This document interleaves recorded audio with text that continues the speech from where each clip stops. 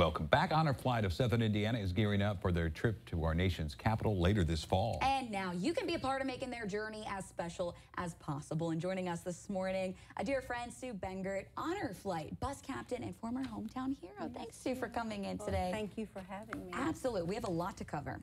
So, for starters, for folks out home, you have been there since the very beginning, EVV1. Yes. What has it been like over the last, you know, I mean, this is the 10 years. Yes. What has it been like to kind of see the transition of all these veterans? Now we're at EVV 17. 17, yes. This is our 10-year anniversary or celebration of having an Honor Flight hub in Evansville. We've taken 1,221 veterans to Washington, D.C. That gives me goosebumps. To see their memorials.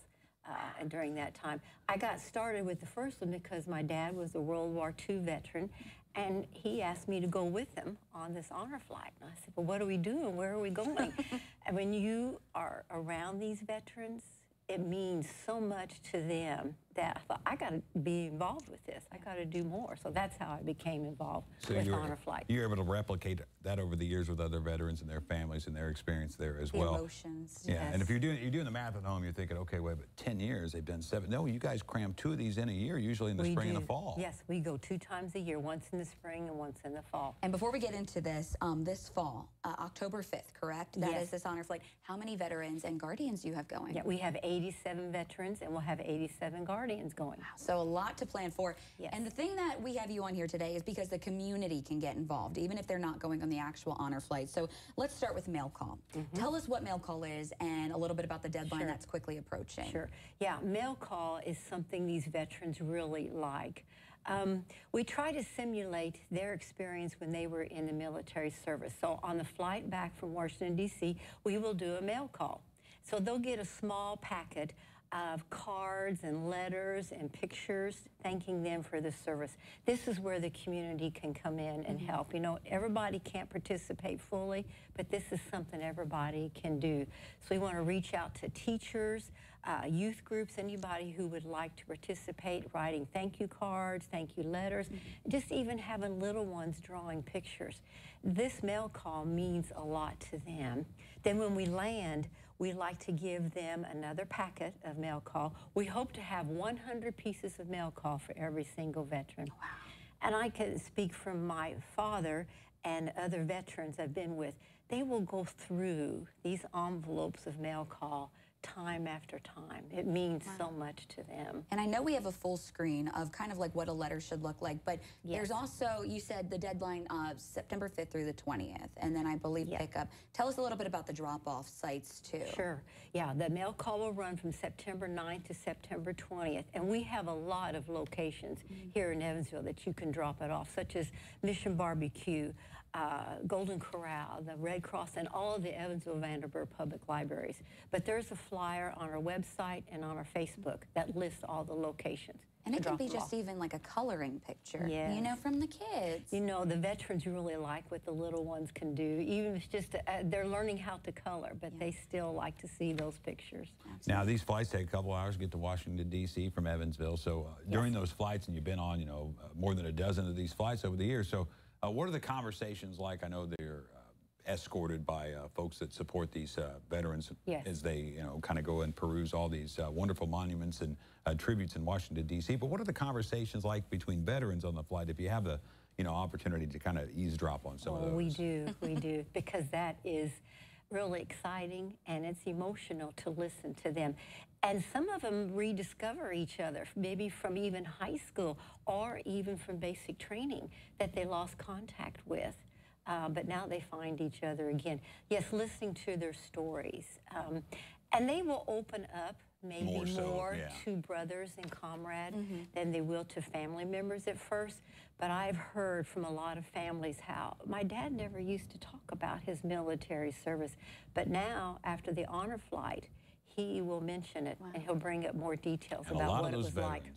from those early conflicts have a lot of bottled up emotions Yes. and memories, and they didn't have the apparatus or the support system we have now in our country to kind of treat like PTSD. Those things weren't even diagnosed at that point. They just drop them right back off the duffel bag in the States, and here they are. They have to kind of coexist with the rest of us and melt into society. Also, you're getting a growing number of, we've seen the Korean War veterans show up, but is there an appreciation by a lot of the Vietnam veterans that were not at all welcomed home after that conflict and our participation in that conflict? Unfortunately, we don't have any World War II veterans on this fall flight. So we're seeing things shift into the Korean War conflict there's some and the Vietnam still era. out there, but they're not wanting to go on their honor flight. We're still working on that. So there are some Korean veterans on this flight, but the majority are the Vietnam veterans. Gotcha. And yes, they, you know, it was bad when they came home. So now we're offering them an opportunity and offering an opportunity for the community to change that, to change those previous experiences so that they can feel welcome, feel appreciated, and show gratitude for them. So we had mail call, one way that folks can support these veterans. Support wish list. Tell us about that. We have a wish list, and that'll run just about 1 week from September 9th to September 13th. All the items on there are for the veterans, not for anybody else, because we want to give them a wonderful day to remember and to treasure, so everything on there goes for them. We want to feed them all day long. Yeah. And we have a list, you know, just some bags of chips individually wrapped, you know, sunscreen, travel size, hard candy, stuff like that, candy bars. And before we wrap up, tell us about the parade escort signups. Yes. Well, we want the community to come out for Saturday evening for the Welcome Home Parade, and that'll start about 8:15. So come out in your patriotic clothes and make signs, make posters, dress up. But also, each veteran can have a parade escort walk with them during the Welcome Home Parade, and that's for the youth from 6th grade up to senior in high school. So go to our website and sign up to be a parade escort. That gets our youth involved and appreciating our veterans. And what is that website? HonorFlightSI.org. Gotcha. If there is a veteran out there maybe watching this program right now and doesn't think that, you know, maybe they've not been approached by anyone, how do you get involved? Can you submit, you know, I guess the request to go on the next trip, perhaps next spring? Oh, lots of ways. Some people don't want to open up. So I guess in the most compassionate manner possible, you've experienced these veterans. How would you persuade them if you were to speak directly to a veteran right now that would like to see these monuments and tributes? Because sometimes we have to do that. A lot of them will tell me that, oh yes, we've been to Washington, D.C. on business trips or on vacations, but you haven't gone with 86 other veterans. That is really an emotional experience to go with your brothers in service then.